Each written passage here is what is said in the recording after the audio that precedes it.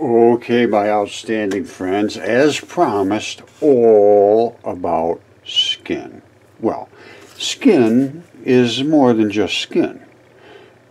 We're going to go from the skin, outer layer, down to basically the basement layer, the subcutaneous layer. All right, and in between, there's a whole bunch of stuff, including hair and hair follicles and the sweat glands and all blood vessels and all. There's a ton of stuff in between here.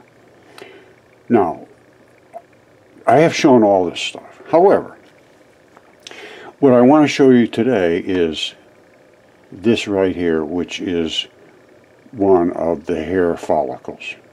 All right, the hair root, which is the follicle, and then of course it's fed by a blood supply. And you see this here erector pill muscle? You see that little muscle? It's attached to the hair root. You ever hear somebody say, well, my hair stood up on end? That's what happens. It pulls it up and it ding. That's what it does. Then you see the subcutaneous oil glands. You see the structure of them? They're like a clover leaf. And then, of course, the hair comes up through a very dense layer of literally clay. This is clay. It turns into kaolin clay, kaolin clay, K-A-O-L-I-N clay. Now, and this is, it literally, the skin, almost like Velcros, I'm not kidding you, down to where you have your actual bloody tissues. This is a protective layer, skin, all right? So, how can I prove that there were giants that had giant hairs? Well, what if I could show you a giant hair follicle all the way up to the clay of the skin, and it had all of these exact same features. However, I say that the erector muscle here does not attach there, it attaches way up here. This is very, very low attachment. Let's see what we got, and I think I can prove what I'm saying. The attachment is higher up. I always have something to say, to argue about something. Okay, this is just the follicle, and this is more representative of truth. This is Lumen, Biology for Majors 2. And it's about the hair, keratinous filament growing out of the epidermis, and they go through all this stuff. But this one here has the correct anchor attachment. You see? See this right there? That's where that thing attaches. All right, this is exactly the same ball. You see that? It attaches right to there. Boing! Now, this is the hair. The hair starts to grow up here where the blood vessels come in, and it turns into a ball and rolls around and comes up the hair root, just like this. You see it? Straight up. Now, have you ever heard of ingrown hair? Well, what happens with the ingrown hair? Well, an ingrown hair doesn't make this curve, and it ingrows down inside, and it turns black and nasty. You pull them out, and they're infected. Now, this is not really accurate either, because this shows this muscle. You see that? That's the muscle attachment right there. We're going to look at it in a microscope. They're showing it in about approximately its right place, but then they're showing the sebaceous glands way up there. They're not. That's the sebaceous gland right there. You see that? Again, in the microscope, we'll see it very, very clear. It's that right there. That is directly across from the erector muscle. So we need to change the anatomical books. If this is a human hair, I don't know if it is or not. Well, let me put it this way. If it's a giant, no question about that, it's from a giant. I don't care what it was kind of creature, it's from a giant with huge hairs. And we're going to look at this in the microscope. You can see where it comes out. That's actually clay on the very end, which is the hair, the skin. And the hair comes up through, that's the hair right there. All right, so sebaceous gland, erector muscle, hair follicle, root, vein, and artery. And we're going to look at this now in the microscope. This is a very good article. It talks about the hair bulb and the matrix and the papilla and the medulla and the cuticle. So, and then I haven't watched this yet, but I'm going to watch it and maybe I'll include it. Who knows? All right, but this is what we got. This is it right there. That's exactly what it is. Only the muscle is a little higher up. All right, this is actually very good as far as they understand the biology now, and it comes down to the end here, and it says, do you contribute? Do you have an idea for improving the content? We'd love your input. I think I'm gonna at least show them what I have and see what they say. All right, check that out. There's the hair follicle. That's where the hair actually comes out, and you'll be able to see something similar to that if the hair was broken right off at the skin line. Now, here it is in a microscope. Hold on, let me come up a little bit with it so it'll be a little easier to see. Okay, now, that is where the hair comes out of that ball. Now, we'll come down and look at it a little closer. Alright, we're right down on the hair basically, and that's the hair itself. And of course the surrounding, and this is the other tissue. Now let me come up to see if you can see. See, that's really the skin that surrounds it. You know, there's some blood. Everything needs to be serviced with blood. So you're going to see the black and a little bit of red here and there. But all of that is skin. And of course this is a road. This thing's, I don't know, at least, I would say this is at least 3,500 years old.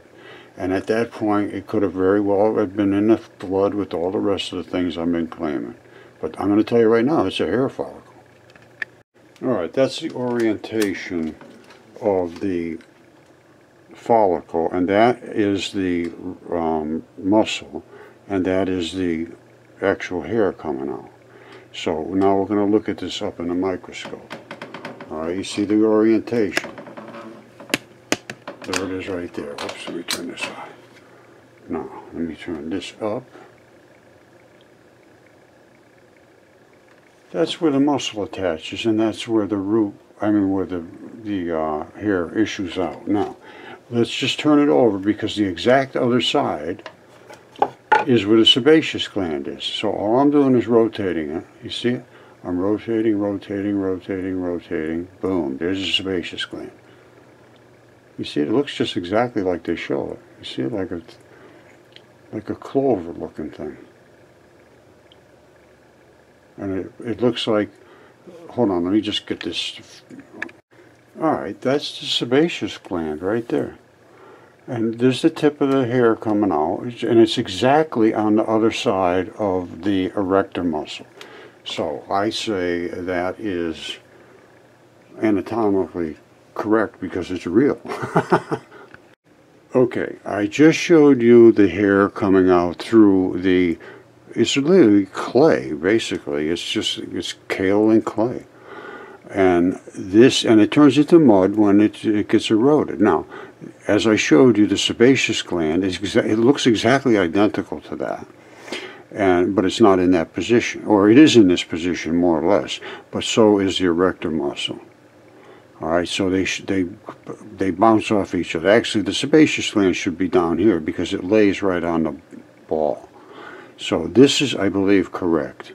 And this is not correct, the sebaceous gland. Now, what about this bottom here, the hair papilla? Okay, this is the red and the blue blood, so it's artery and vein. It delivers and picks up. And then you have that little white stem coming out. Well, let's see if we can see that little white stem coming out right next to those two little things. And this is right in the microscope. And I see a white thing right there. Hold on. Let's turn the lights down and you see it a little even more precise. You see that? That's the white thing that goes right up through the center And that's the artery and vein at the bottom of the hair follicle. Now, coming out of there is right there. You see that? That's the actual hair. And it grows round in a circle and comes up. If it went straight down into you, that's an ingrown hair. So now it turns around and it comes right up through the body of the follicle and comes all the way up through the top and out. And there's a flat spot. Look. You see that flat spot? I don't know what to make about that. Hold on.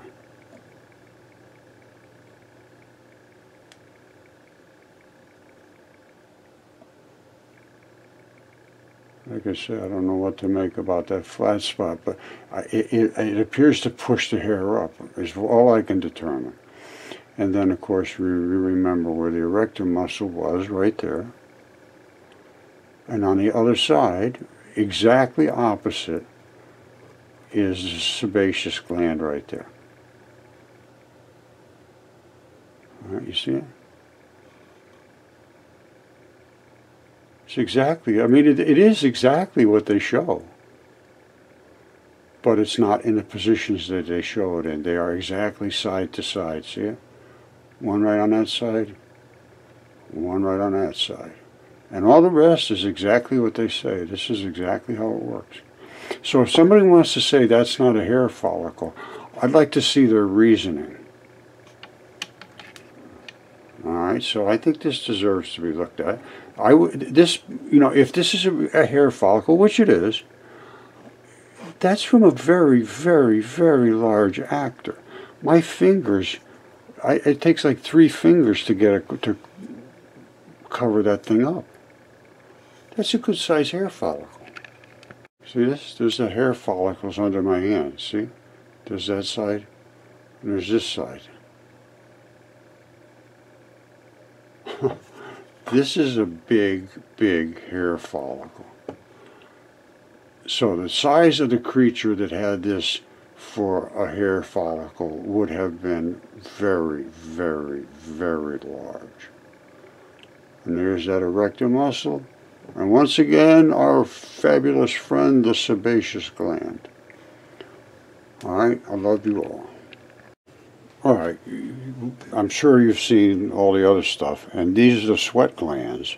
And up here at the top, they have the little curly hue, and way down below, they have the source.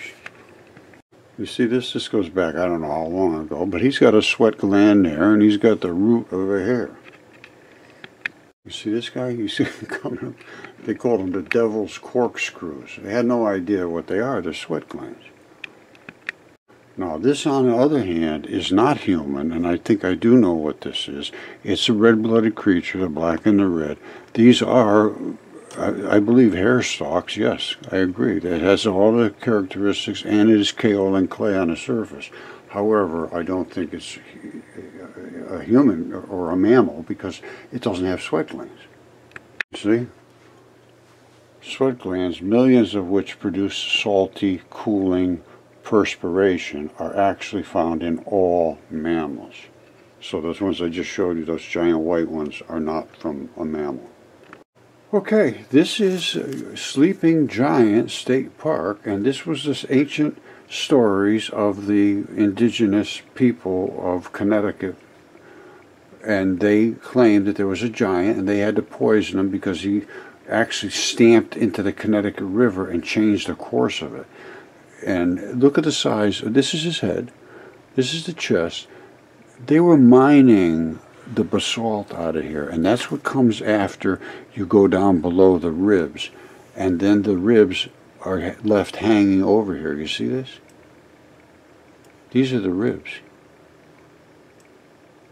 You see them hanging over? Now watch up here. You see here? Here they're still intact pretty much. You see these ribs? I don't know if you can see them or not. Coming down, coming down, coming down. And these all are, that's what happened. And then the lung was up under there, turns into basalt. All right, it's different because it's not bones and it's from the bloody dense basalts, and then they mined it out of here, and then they stopped mining it because the people got upset. But I think I can see actually some blood spots in here that were feeding the ribs. But look at that. I mean, that's the guy's body. If that doesn't look like a body, I don't know what does. And that's what they said. That's what the ancients said. His name was Hobamuk. He might have his legs curled up there and whatnot. I don't know.